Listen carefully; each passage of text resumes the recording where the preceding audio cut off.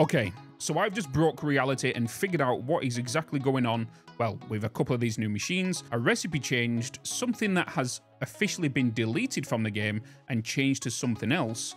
So I'm going to go through with that because we've been a spoon. I've not seen anybody comment on this. I've not seen any video being covered about it, but we're looking at all these new things as in regards to, ooh, fancy new machine, fancy new item.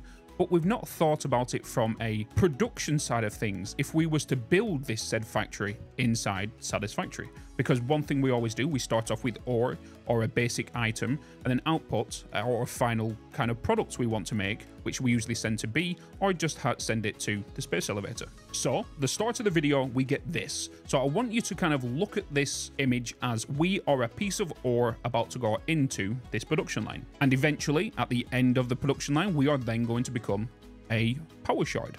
And that is the final outcome of this whole factory, as well as the IKEA lamp, which is a funny looking thing, isn't it? So let's rewind back to this image. We know this is now the overall factory, but if we go ahead, we get this image next. Yes, we have bollards, we have windows. They are there just to distract us and show us a little bit of sparkle in what's to come with decoration. And then we get this. We see the ore right here of the new SAM ore, right? It's clearly the new SAM ore. You can kind of see the weird pinky hue and different hue colors here, which these little pink spots. And if you pause at the correct time, you can see it's the new ore that we saw in the previous coffee stain video regarding the SAM ore, which is all the pink and bluey glowy stuff. This image is where we start our production line. This is where we are going to see from A to B of what is about to happen. So bear with me here. In this image, we can clearly see down here, Caterium ore going in. Caterium ore goes into a smelter, which then outputs Caterium ingots. As you can see in the central column, you can see them coming out of the smelter. But right here, you can see them moving left. So keep that in mind. When they're moving left, that means they are moving behind these constructors going towards this building right here. We're going to ignore these constructors in the background for now, and we're going to ignore these triangle new items because that's where our eyes are going to get drawn to. So then the next image we get is of the new fancy things. But if you look a little closer, I did talk about in the previous video, we can see an input coming down here with a lift. And there's also a line here, and there's another lift right here. So there is something going along a belt in this direction that is going along a manifold line. And it wouldn't surprise me right here if this is the top of the lift. That means there is a splitter right here and a splitter right here with a belt moving with a lift going down. So keep that in mind. But if you notice on the opposite side, there is a merger. That merger is receiving the items coming out of these machines, right? So we have this output is probably coming out to there, and then this one down here is probably coming out to there onto a merger that is here, okay? Which is this is now this gold bar, which is what I'm going to call it. And then next up, we get this image. But do you notice anything familiar? We can actually see the constructors over here. So this is the constructor line that we've just seen a minute ago. And there is the tip of a smelter, which is doing the Caterium, which is this image. So I believe the camera is in this shot right here. And it's literally at this side of this building. And it's showing us this kind of angle, okay? Which means we can see these constructors, which you can kind of see in this image right here. And we're looking through the window. And as you know, previously, I talked about how the Caterium was going. We could see it in the video moving left. And it goes behind these constructors. And then it bends right at the end, which then goes into a windowed wall right here, right? With a window wall into this building, which is right here in this image. So it comes out and it turns into here and goes up this lift right here, right? Goes up this lift. And here's the splitter I talked about in the previous one, because we can see there is a lift right here going into this. And this right here is this machine right here. This one, right? This one right here. Ignore this one for now. And then this one right here, okay? And then we can clearly see Caterium ingot moving and grooving across this line. So Caterium is going in, and what I now believe is gold bars to come down here, because as we know, Caterium in the game is made as a conductive metal in high-speed connectors and all this kind of stuff, right? In basically anything regarding electrical things. So gold is, as we know, superconductive. But hear me out, because we are moving into quantum, and gold could be something the third stage electrical equipment. And then in this image, we can clearly see that this is coming out. It's going around here like this, and then it's heading into this way, and it's going up into these constructors, which again, back to this image, is coming down here into these mergers and then all into these constructors. And we already know that these constructors are outputting these triangle, probably conductive prisms or something in regards to the electrical stuff, right? Because we can see that later on. So this is where we are now combining with some products that's been made and some raw materials coming in. So right here in this image, we can clearly see we have quartz, we have the new gold triangles or gold Toblerones. We have this gel down here, or diamond potentially. We've got all this coal moving along here, which is an excessive amount of coal, by the way. I say excessive, but I still build on a large scale. Next, don't look at any of basically the large machines. What we want to keep a focus on here is the next stage in the production line, which is these two manufacturers right here and these assemblers over here. And we also have some a manufacturer right here and some other items over here, right? So that's going to be the next stage, which we now get an aerial view. And then we get to this one, which is, again, the aerial shot. And we can already see our eyes are being drawn to this right here, right? So let me get my brush, which is this right here. We can already and clearly see there is no input there. There is no inputs here. And as we know from the previous image, it actually has two inputs, right? It has two inputs. I do believe this is actually collecting a resource from the atmosphere, okay? So this is not having this. It can have an input, but it can also use atmospheric, basically just bring in atmospheric things. I'm trying to find the right word for it. And this is what bringing this in right here, right? Because in the video, when you look at these, you actually see these pulse in this direction, which means they are flowing out on the output line. But we already know this because we can clearly see this has an output and it also has an output here, okay? So this one is a liquid output and it has a solid output. So I do believe this thing has a solid input and another solid input here, okay? I could be wrong with that, but that is what I'm assuming, because we already know from this image right here, we have a solid input and we have a solid input. But we can't really determine right now with this, just because this could be obscuring the circle of the actual input. Actually, breaking news. I've just gone back into the video. Look closely in the bottom left-hand corner and tell me what you see get input into this machine.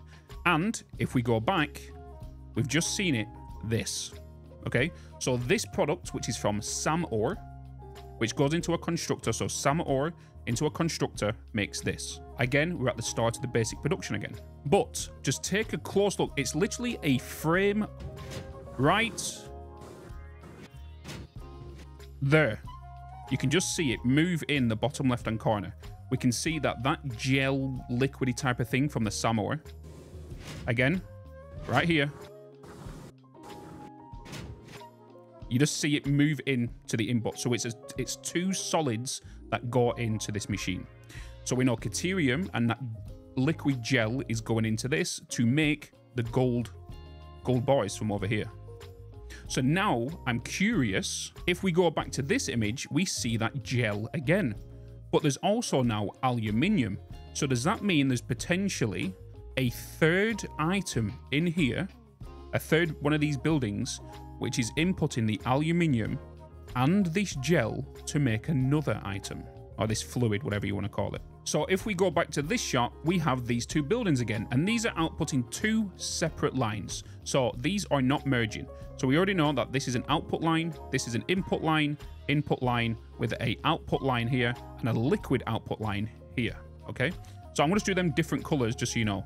So blue is liquid output and red is a solid output. So solid input, liquid output, solid output. Right here, I was looking if these pipes are merging. They are not merging, which then indicates that this pipe here is going underneath, because we can clearly see, well, you can't clearly see ladders right here, which means that's a stacker.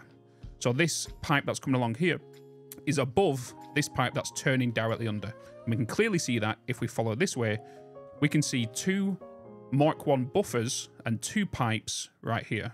Okay. The next part of this image is in the bottom right. We can see copper sheets down here, which is being mixed with plastic. And as we know, or if you don't know, that makes circuit boards. And we can see that right here with these.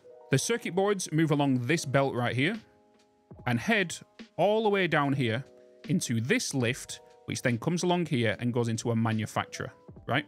But keep that on hold for now, right? So we've kind of dealt with the circuit boards. In this one, we can clearly see that we have wire coming in and cable coming out. Are you catching my drift yet? Because we have a manifold line that's pushing this way, which then comes along here and goes into this splitter, which is, as you can tell, the 3 lines here is an input line.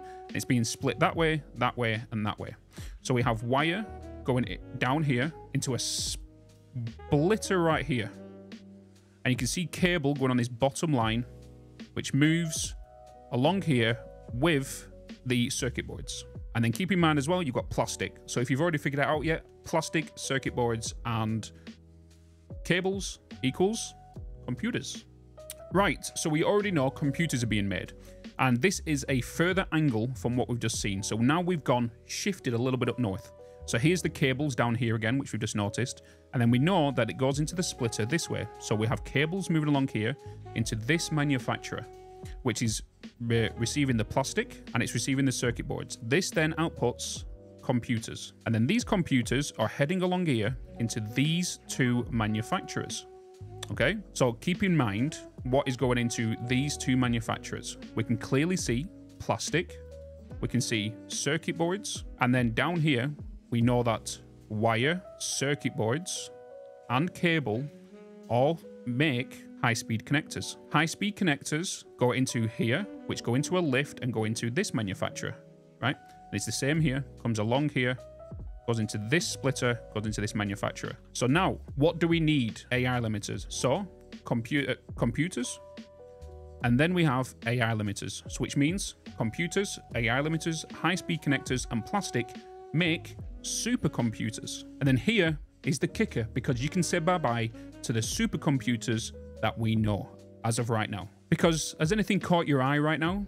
Take a look at that. That is what we currently call the quantum computer. And that is coming out of this merger. And this is the output to the manufacturer, which is taking in a supercomputer recipe. So as the quantum computer now become the supercomputer, and as the quantum computer being made into something new, which I'm going to get to in a minute, then we start to see this image. We already know the particle accelerator, which is taking in coal, which is more than likely making diamond, potentially, or it could be what we know as maybe aerogel. The reason I say it might not potentially be diamond is because the look of it. It looks too moist, right?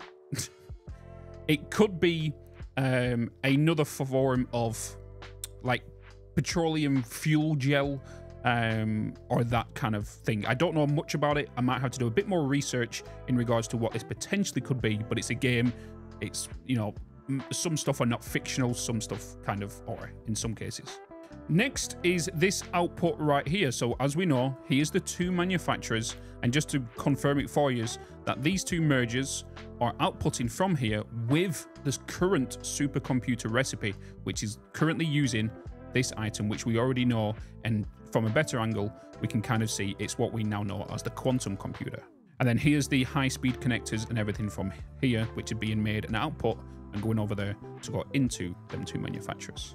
So I'm just going to let the video play here a little bit so we can see the gel coming out of this particle accelerator, which moves along this belt, which is going to pass the 2 fluid buffers that I talked about earlier, which was coming out, that weird looking building with the liquid output, the solid output, the 2 inputs, which are then stacked, which is this double stack here.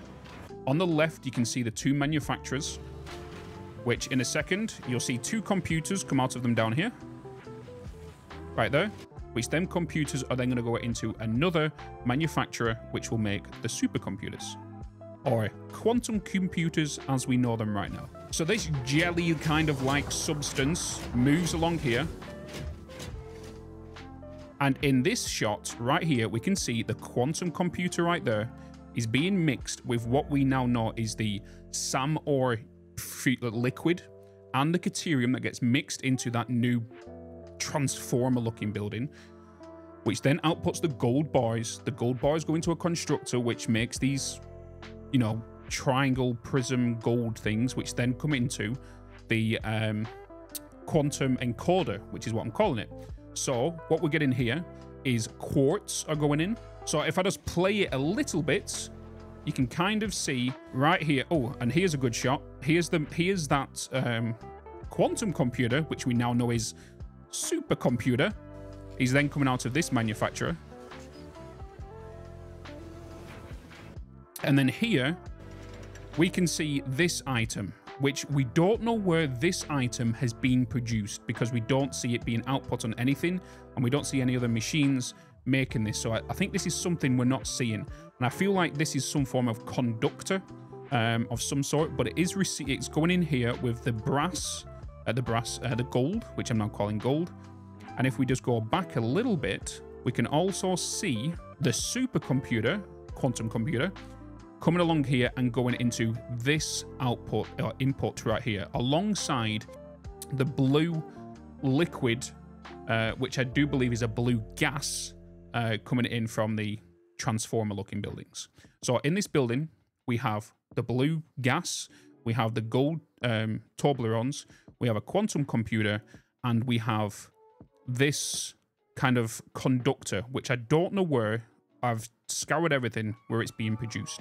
So we're then going to move on into the video, and then we can clearly see to this, and we can see this machine right here. So whatever this is, I could be entirely wrong here, and I believe this is the new quantum computer. Okay, it might not be called that, but it's inputting the quantum computer that we know at the minute, right?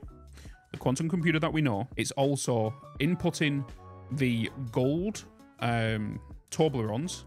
It's inputting them little conductors, because it looks like they've got two little cables on the bottom, kind of like transistor kind of things. So it's got them, and it's also inputting the gas, the blue gas, which is outputting this. So 4 items into this to make. But it's I'm kind of curious on why the current quantum computer that we know is taking it in the current supercomputer's recipes. But take into consideration, the Coffee Stain devs did state that the supercomputer has been lowered to help for the trains. So have we now got 4 tiers of computers? Maybe. Or have we now officially got 3 computers, and the supercomputer is no more, but it's the quantum computer that we know now has moved and is now called the supercomputer. And then this little square thing right here is the new quantum computer. And then in this next image, we can see this particle accelerator, which is outputting these quantum crystals right here. But what it's inputting is quartz, gold Toblerones, and the pink gas. So the pink gas is a byproduct of the quantum computer, which is, if that's what we want to call it, because we do know that this building has 4 inputs. It has 3 solids and 1 liquid, or gas, liquid and gas. I should clear that up. So here's one item going in. Here's the gold, and here's the quartz. And the reason I know the gold's going in there is, one, we can see the quartz moving here, and we can see the tip of the triangle right here, like that. And that is going into there as well. So I'm just going to quickly play the video right here.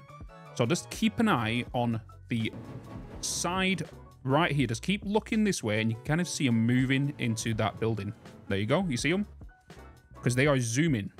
They are being stored down here into this storage container.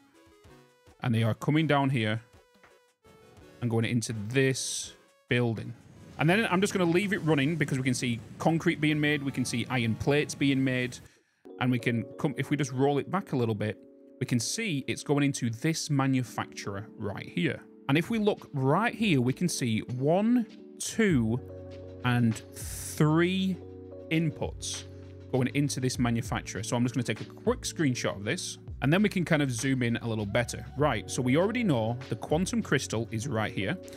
We have concrete, nuclear pasta, and here is the plates coming out of here, which are merging it into a thingy, and we can see the splitter right here, and there's plates right there on the belt.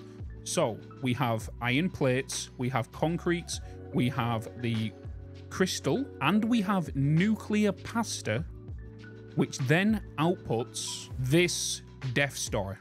So this Death Star is pretty expensive because nuclear pasta, quantum crystal, concrete, and plates. The concrete's not a problem. The plates aren't a problem. The nuclear pasta, however, and the quartz, the quantum crystals, is what is going into this recipe right here. Then this makes its way into the particle accelerator, where this is the output of it, but we don't know what else is going into the particle accelerator to do this. Or is the particle accelerator accelerating the nucleus of the nuclear pasta in this, and it's creating that shielding for the radiation? But I'm gonna guess, I'm gonna take a wild guess and have this is also receiving a liquid, which I'm going to guess is the plutonium. And the only reason I say that is we can clearly see the plutonium moving and bloody grooving on this towards this machine. But also we have this purple brass pipe right here, which if we try and find a better angle of this, we can kind of see, and I believe it is the pink gas. Yes, right there. The pink gas is going into this particle accelerator with plutonium and also the shielding thing that's cost the nuclear pasta and everything to make that final piece. So that's one of the pieces done.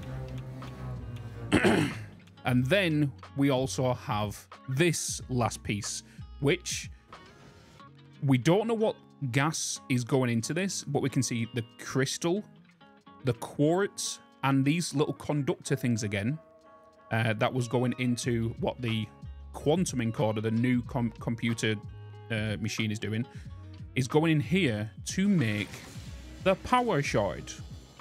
Okay, so hopefully all of this now makes sense of what is going on in this video. It is literally a production line from start to end. Oh, now I can breathe. So hopefully all that made sense to you guys. One thing we didn't get answers from was the little machine that is the transistor, I'm calling it, which is going into these computers, right? It's something to do with electronics. We don't know where the origin of that is or what material it was made from. It could be coming from the copper system, or I don't know, but we don't see it anywhere. We know that gel-like aerogel kind of substance, or diamond, whatever you want to call it, is coming from the particle accelerator with the coal. And then we also know that the gold ingots are coming from Caterium, and this SAM ore kind of packaged little fluid gel thing. They're being mixed into that new Transformers building, which is making the gold ingots. The gold ingots go into a constructor, which makes the gold Toblerone pieces, which get used within multiple items that are electrical conductive, kind of. And then all of them kind of get made. But the main priority was that the supercomputer recipe is being used to make what we know right now as the quantum encoder. So the question is there 4 tiers of computer, or is there only 3? Let me know in the comments. Because, oh boy, if that wasn't a beautiful breakdown of what is going on this, I'm giving up. Because I feel like I did a superb job right there. So thank you so much for watching. Check out my other content right here. And if you're not subscribed already, subscribe. And I'll see you in another video.